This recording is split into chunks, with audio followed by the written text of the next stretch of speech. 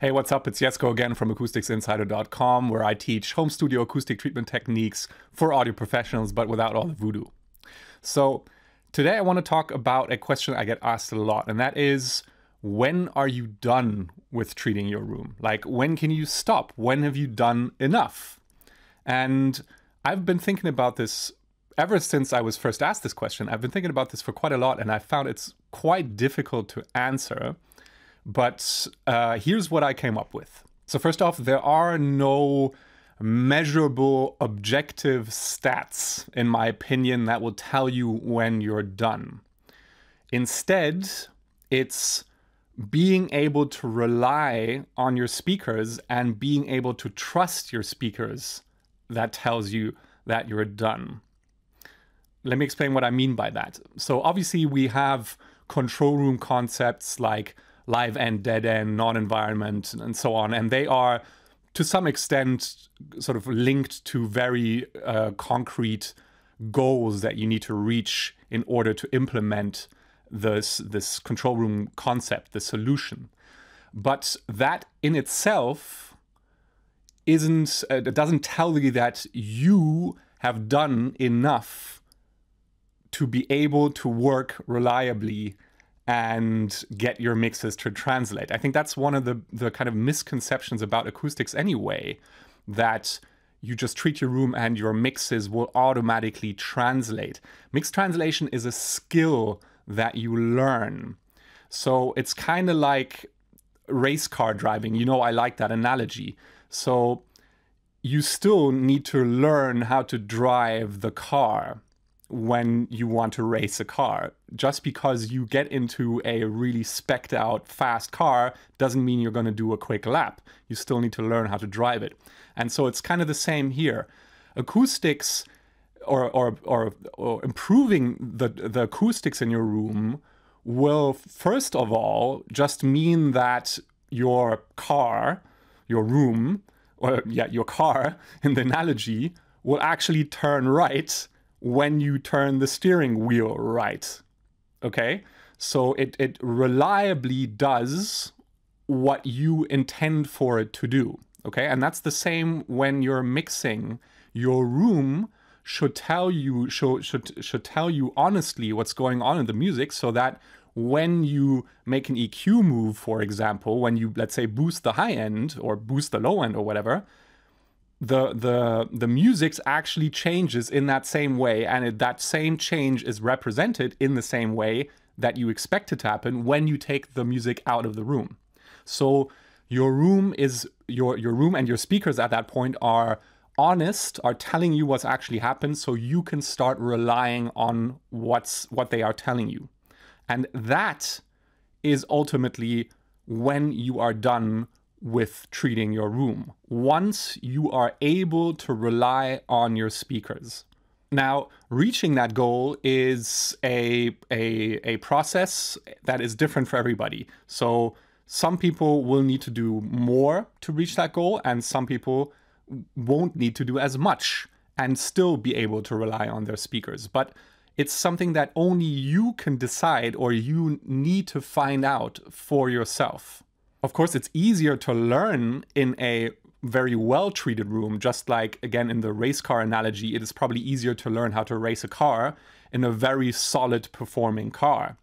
But once you've learned how to drive or how to mix properly, do you need a fully specced out, super well-treated room in order to rely on what you're hearing and in order for your mixes to translate? I'm not sure. That's different for everybody.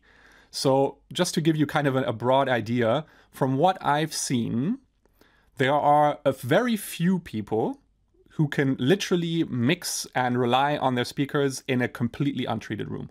But they are the exception to the norm. For most of us, it is definitely beneficial to do some sort of treatment. And in order to work properly, most of those same people will actually want to at least cover kind of the basics of low-end control and reflection control. Once those are fairly well covered, most people are able to mix properly, to rely on their speakers without having to think about it anymore. And then there are the very few at the very top who have the skill and will actually benefit from working in a room that costs 6 figures and up. But those are kind of like the Formula One drivers of the sound engineering world. And know that even they most likely went through those first 2 stages as well to get there. So if kind of the goal is so loosely defined in a way and is so different for everybody, what about what the least is that you can or you need to do in order to be able to work properly? And I think there we definitely have a very kind of defined status that you might, or a state, yeah, that you might want to reach. I call it the minimum workable setup. And all it is, as I've talked about many times, placing your listening position and your speakers. Because if you do that correctly, then you will already have managed to balance out the frequency response, the tonality of your system, the best you can under the circumstances of your empty room. You've sort of gotten the most out of your speakers, out of your room and your speakers, by just looking at listener and speaker placement, right? So again, it's about tonality, it's about frequency balance, with your listening position controlling the low end balance and your speaker positions controlling kind of the mid and high frequency balance. And then obviously on top of things, also the stereo image and the sound stage you get between your speakers. Now, this will be a very compact setup because, as I talked about in the last video, you want to be in the near field of your speakers in order to reduce the impact the room has as much as possible. And that means in an empty room being very, very close to your speakers. So usually something like 2 or 3 feet. So within a meter from your ears to your speakers, your tweeters. But it is a functional setup. If you do it right, you will be able to work even in an untreated room. It won't be great, but it will be the best you can do without actually doing anything else, any changes to the actual room. So in summary, again, if you want to figure out how far you need to take treatment of your room, don't expect any kind of numbers, any measurements to tell you when you're done.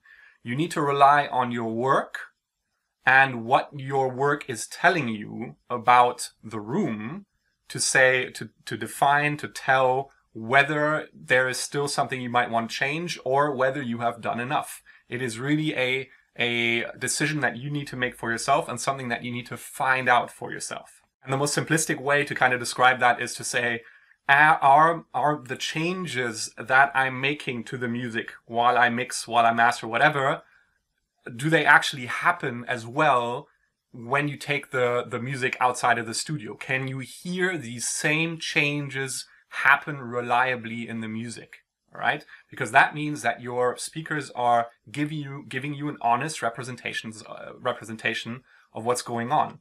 And it's at that point that you can start the process of learning proper mix translation. Mixing and mix translation is still a skill you need to learn. The room won't mix the record for you. It'll only make the job quicker and easier. Now, if you want to find out how you can figure out the minimum workable setup in your room, which is basically what I recommend you do in any studio, the first thing you need to do and the main thing to focus on before anything else, make sure you download my home studio treatment framework, which are the 5 steps that I go through in order to treat a room and get it to translate. Obviously, that's a bit of a slogan here. Like I said, mix translation is a process that you need to, or a skill that you need to learn yourself. But obviously the room supports that process. And if you want to figure out how I treat rooms, make sure you download that at the link in the description. As always, that's it for now. Thanks for watching. See you soon.